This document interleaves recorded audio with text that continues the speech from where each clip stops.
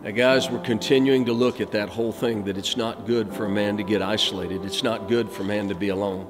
We've looked at Proverbs 18:1, that it said, a man who isolates himself seeks his own desire.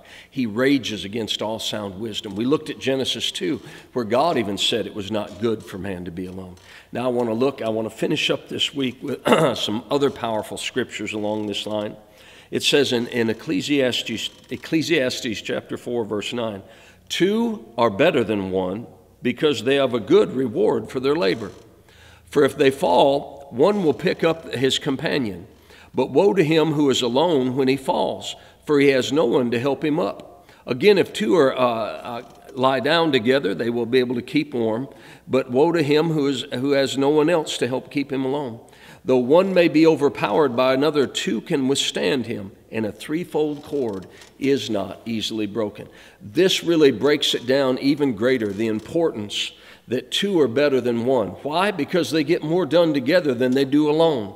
And it says not only that, if one falls, if somebody falls, then his companion will be there to pick him up. And then it said, woe to the guy who falls that has no one to pick him up. Man, I don't know about you, but you're probably going to have some times in your life you might stumble. You might go through a difficult time.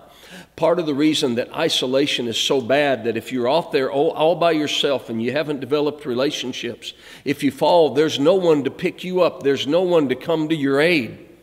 And it could be because you've isolated yourself. That's why God said it's not good for man to be alone. And then it says, if somebody else falls, if you've got relationships, you might be there to pick them up.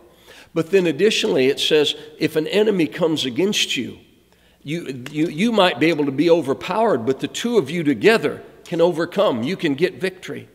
So why is isolation so deadly for a man? It's because you're liable to stumble. You might fall a time or two. You might be attacked. I'll promise you'll get attacked by the enemy. And part of the reason that you need relationships and you need friends is so that you got somebody that can come by your side and say, we'll fight this together. Or if you stumble, they can help grab you and help you from falling flat on your face. So don't let the devil get you isolated all by yourself, because you're going to need friends in your life.